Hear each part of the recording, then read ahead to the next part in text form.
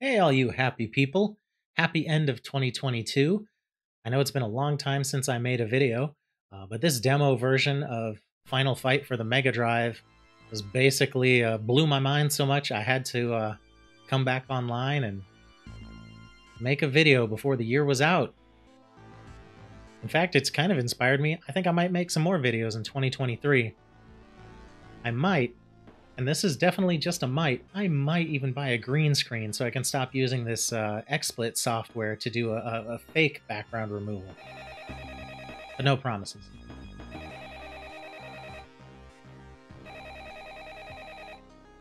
As we linger here on the opening cutscene, you can tell that the dudes developing this game are trying for arcade quality. This cutscene is just straight out of the arcade game.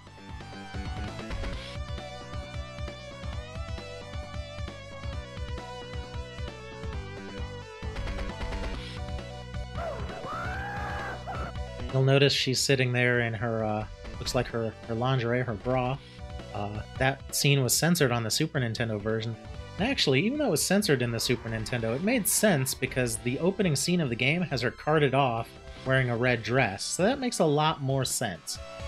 But anyway, the Super Nintendo version of the game was much more heavily censored than that. One of the characters was missing, the gentleman in red here, Guy. 2 levels were cut out, and the 2-player mode was removed, and yada yada yada. It had a lot of cutbacks. I'm diving into the options menu here because I just want to point out there's this thing here called F1 Power Mode, which lets you change the frame rate to increase the number of enemies on screen. I haven't noticed in the demo that this actually does anything. I've played through it a number of times, and I always feel like I see the same number of enemies. It seems to really more vary based upon game level here. I'm going to leave it on hard just for a little bit of a challenge. But yeah, however, it does look like their intention is to allow you to cut the frame rate to put more enemies on screen. And when they implement that fully, I think that's going to be an awesome option because Final Fight's not a game that really needs 60 frames per second. So the more you can do to put more enemies on screen is just going to make the game that much more exciting. So let's just dive right into it. Go into the 1-player mode. We've got the options of Arcade, Survivor, and Time Attack. Those modes are taken straight out of the Sega CD version of the game. I'm going to pick Arcade. We've got our options of Guy, Cody, and Hager. Let's go ahead and pick Hager here.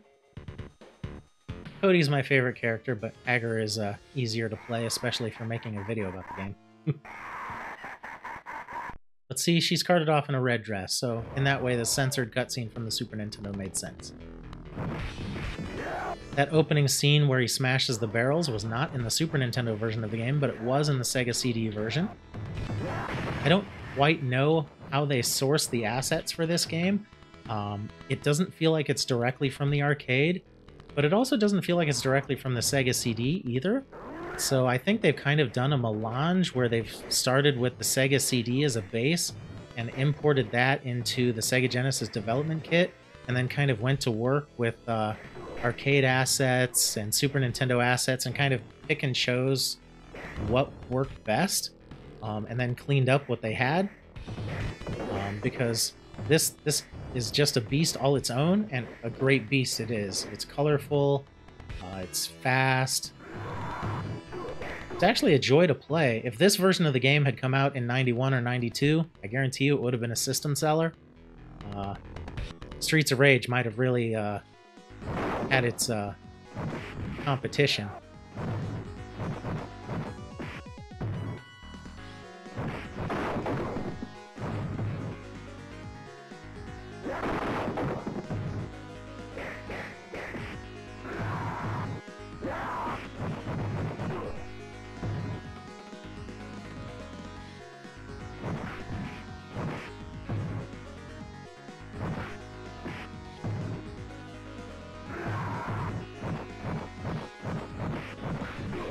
One thing I notice is the enemies are a little bit more aggressive than I'm used to.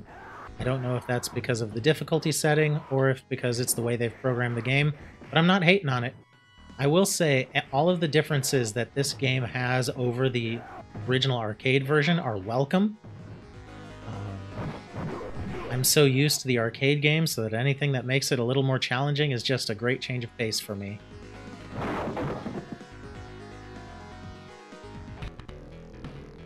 That said, this doesn't feel too much different from the arcade game. Like, it feels right. The controls are responsive. The moves come out when you want them to. Just everything about it feels polished. It's hard to believe that 3 or 4 people made this whole thing.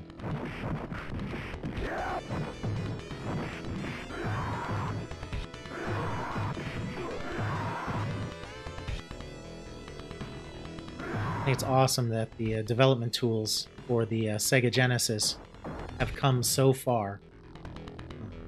It just goes to show how good of a job Sega did with the architecture of the Genesis back in the day. Like, they never unlocked its full potential when it was at retail, but people continue to do so years and years later. It's just awesome to see.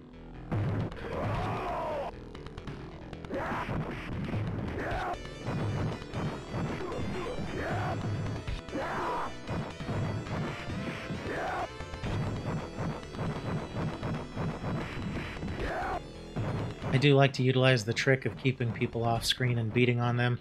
It doesn't quite work as well in this version of Final Fight as it does in the arcade game, the Super Nintendo, or basically any other version of the game, but it still works from time to time.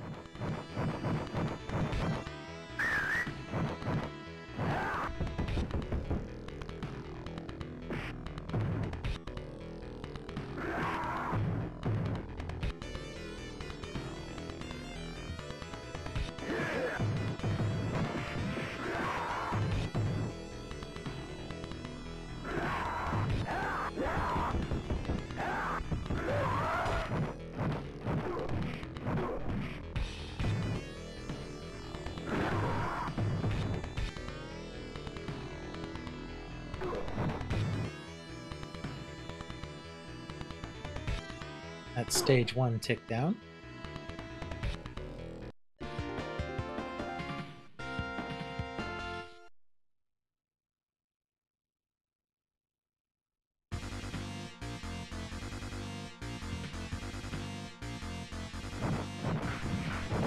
Okay, these 2 enemies here, Axel and Slash, do you look at them and think to yourself, was Sega working, or was Capcom working on a Fist of the North Star game back in the late 80s? Because I swear most of the enemies in this game are taken straight out of Fist of the North Star, but that's especially true of Axel and Slash here.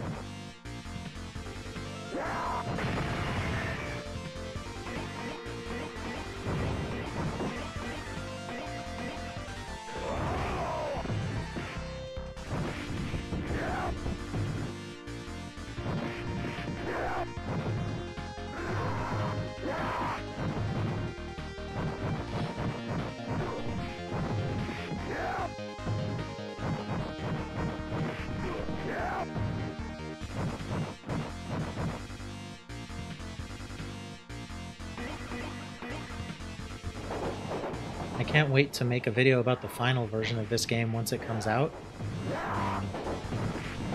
I'm playing it right now on a Mega SG, but I've played it using my Everdrive cartridge on an actual Sega Genesis, and it works just fine. Sounds great, looks great.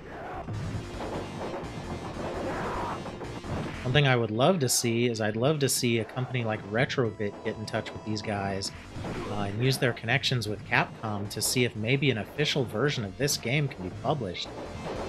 Because I know Final Fight's got to be nearing its 30 or 35th anniversary, much like Street Fighter is.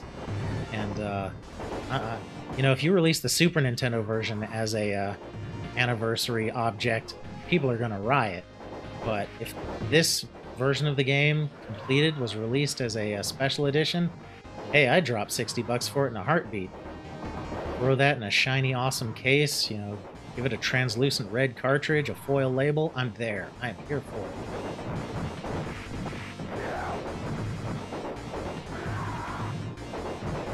Although I am curious to see how big this game's going to get. Right now it's at about 3 megabytes, which is 24 megabits.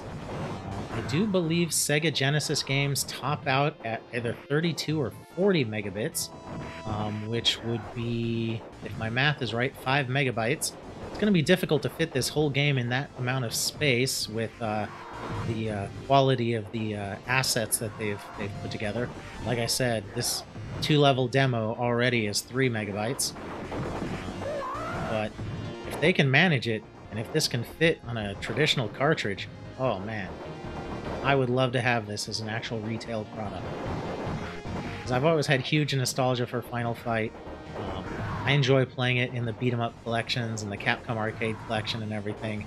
But there's just something about playing a 16-bit port and thinking, what could have been? Especially one that has a 2-player mode like this. If this game had come out in '92, can you imagine?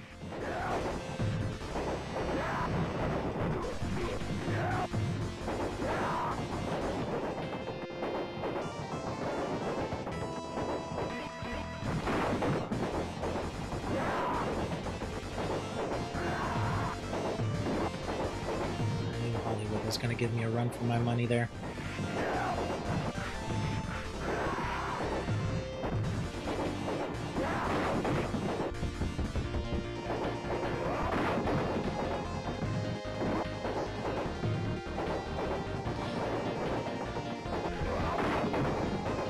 I know it's not hygienic to eat food off the floor, but I think I'm going to have to eat that hamburger.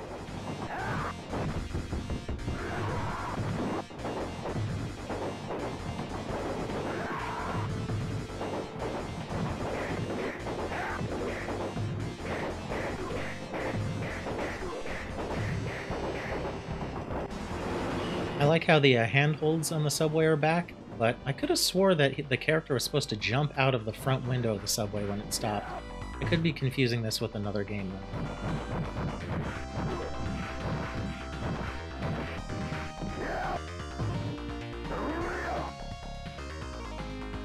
One of the things that impresses me most about this port is how colorful it is. The Sega Genesis isn't necessarily known for having the widest color palette, and Capcom always used those rich blues and reds, which seem to be more apt to be reproduced on a Super Nintendo as opposed to a Genesis. So the fact that they've made this version of Final Fight so much more colorful is just amazing.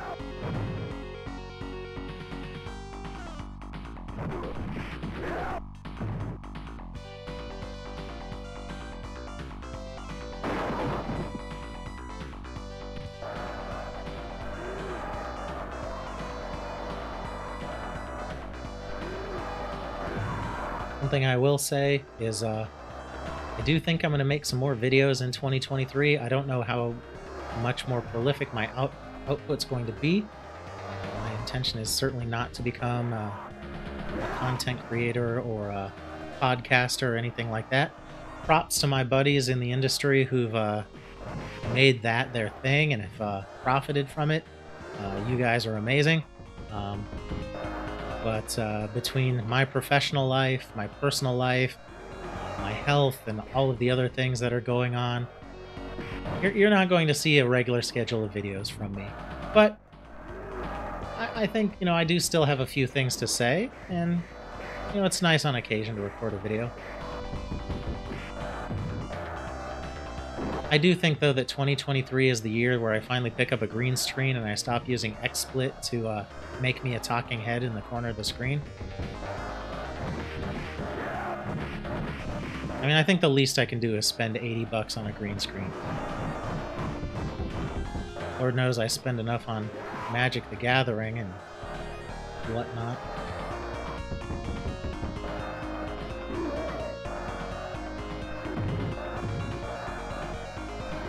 And again, the way the economy's going, I spend a lot on everything. Don't we all? I mean, it's crazy how expensive things like food and clothing have gotten.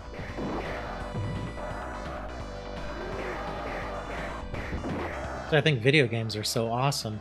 Yeah, they've gone up in price, but you can still get hundreds of hours of entertainment out of a video game.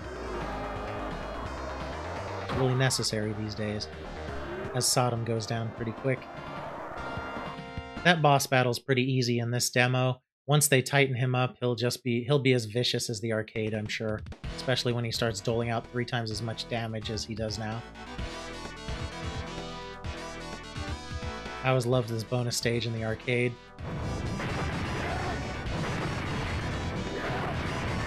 Like, I know it's quicker to pick up the pipe, but I think it's awesome that Hager with his bare hands can beat up a car.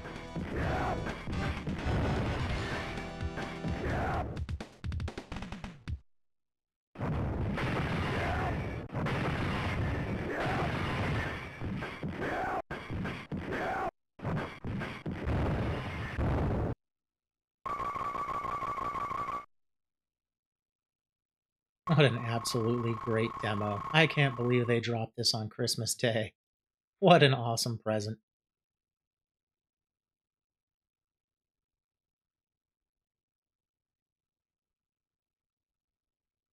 Oh my god! That's just lovely. That's the end of the demo. I look forward to playing the full version of the game. I really hope this gets an official release in some capacity. So when this comes out in full, you'll definitely see me again, if not sooner. Until then, see ya!